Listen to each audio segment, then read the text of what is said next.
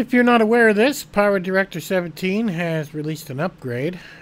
This is build 2727. It was released 1904/22nd, which is today when I'm making this video.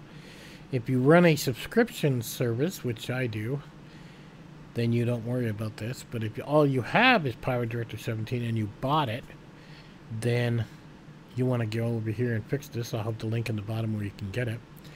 If you have dual monitors, apparently there was a problem there. It fixes issues with the program crashing on specific platforms. Fixes an issue in the timeline marker position changing after adding a saved project to the timeline.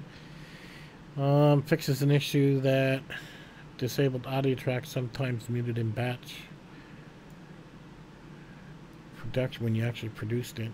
Fixes the issue that input font size becomes incorrect after pressing the enter key. Well, that's kind of a weird thing. Fixes an issue with the overlap pip objects cannot be moved or dragged with the plus icon. What else we got here? Fixes an issue, incorrect path displays for particle template. DVD problem. Had a problem with the ratios with the HEVC. Split video.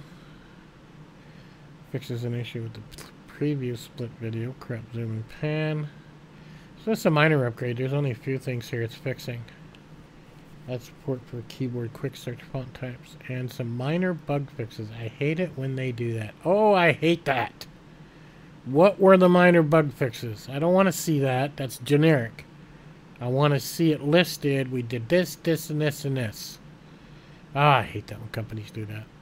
Anyhow, links in the bottom. If you bought PowerDirector 17, you might want to go pick this up. Click your download button, do an upgrade, and you're off to the races and going. Catch you guys on the next one.